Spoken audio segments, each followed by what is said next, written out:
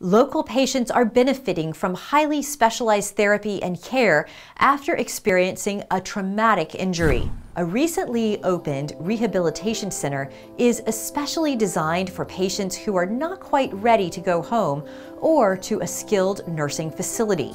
And as I was going out the door, our kitty, Oliver, was coming in the door, and we collided, and I lost my balance, and I went down so fast that there I was on the floor. Oregon resident Evelyn Wagner, who was visiting her daughter in Apopka, was rushed to see an orthopedic specialist. He just said, when you do something, you really do it upright, don't you? And of course he showed us the x-rays and said he was going to be doing a lot. After surgery, Wagner was referred to the new AdventHealth Waterman Inpatient Rehabilitation Unit for specialized therapy, and it is a lot closer to her daughter. Everybody that comes in is going to get 3 hours of therapy per day.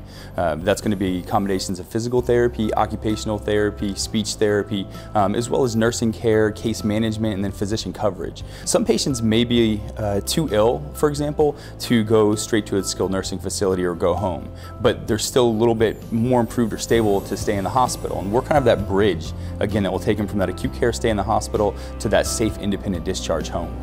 At first it was just how to get out of bed and go from my bed to my walker, from my walker to the wheelchair.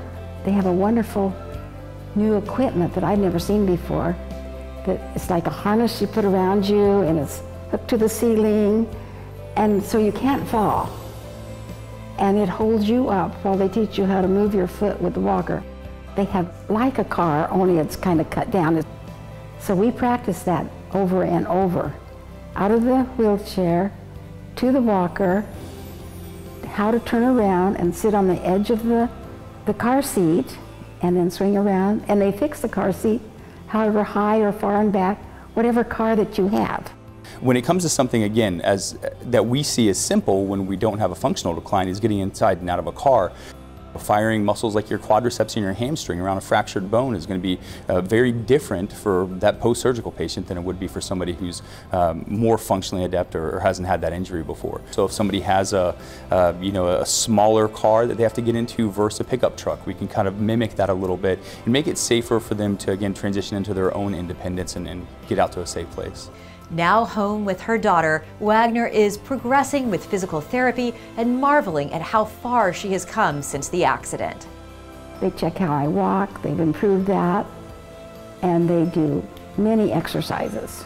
Standing and moving my legs and putting more weight on my left leg, and just a lot of different exercises. You'll find information about the new inpatient rehabilitation unit, the only one of its kind in Lake County, by visiting AdventHealthWaterman.com.